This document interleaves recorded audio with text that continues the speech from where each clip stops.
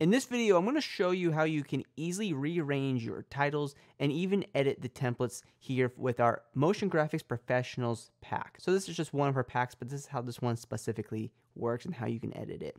So we've imported our template and we can double click on the composition. And when you're inside the template, you'll see that it's just the layers that are probably the most important for most users. So for example, we can change out our titles very quickly, but I'm not going to do that.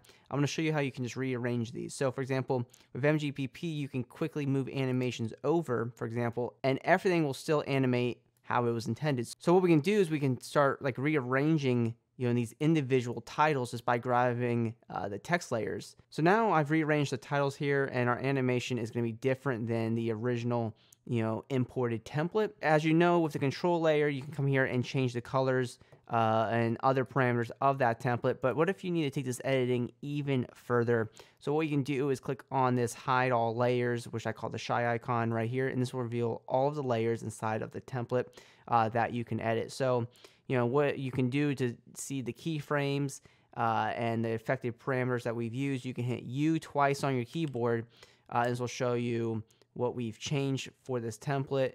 And of course, we want to look for keyframes. So what you have to do is go through different layers here to kind of find what we affected. And you'll see here that we have the keyframes. So if you just hit U once, you'll see here's the keyframes for this top layer.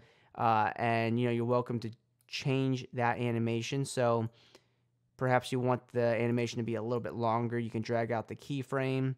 And what we can do is just start going through some of these text boxes here. Just hit U on our keyboard. We know here's the keyframes. We can grab all those keyframes, drag them out. That will change the length of the animation. So you'll have the ability to edit templates with that capacity. Back in our main composition, all of our changes will update so we can continue to edit out our sequence. So of course, every template is going to be different, but for the most part, that's how you can edit these templates, in depth specifically, and revealing all the layers necessary.